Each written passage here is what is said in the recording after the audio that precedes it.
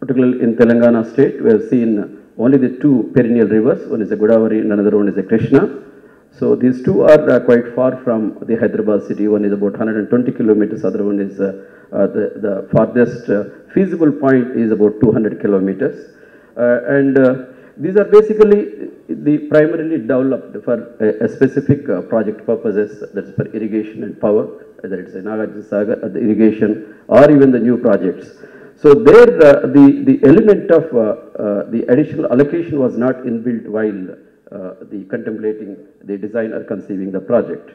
So sharing of their sources when this drinking water being an essential thing, and the political executives also, they say you give us and now additional allotment they will make it. So this sharing of the resources tagging on at later stage is becoming a conflicting issue because such usage is not originally contemplated on the project. So right now on the Singur project, we've been very constantly have conflicting issues, and they're getting settled down at the minister level, even sometimes even the chief minister and chief secretary's level. So we will be requesting them that you have to maintain certain governing levels in the reservoirs to enable us to draw the water and also to restore, preserve water for the next summer seasons or drought-prone areas. So already it is there. Even other new projects also, the similar conflicting issues are cropping up.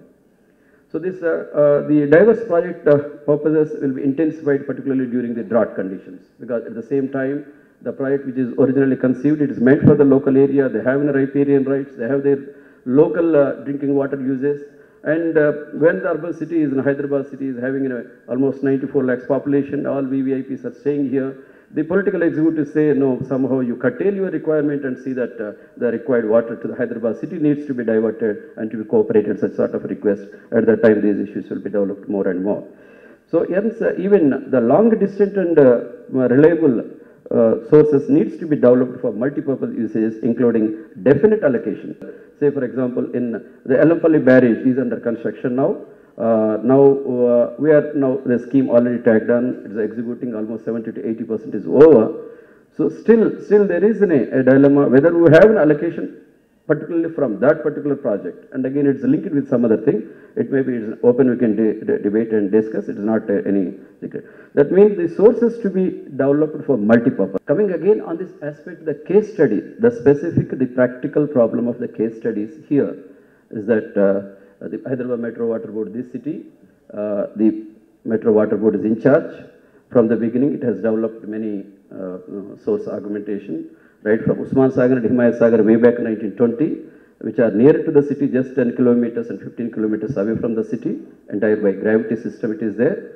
And later we have developed the irrigation project. We have gone to irrigation project of Manjira barrage. They have built and handed over to us. And then Singur, which is about 60 kilometers. And again, they are multi-stage, the further this thing. These are how the problems are there, the sustainability and ensuring sustainability with sources. What is the problem? Just I'm trying to highlight. This is a case study where really, right from the age-old sources, we have a reliability problem, and developed a few decades back, we have a reliability problem, and developed projects recently from Krishna, we have a reliability problem, and even the ongoing projects are having a reliability problem.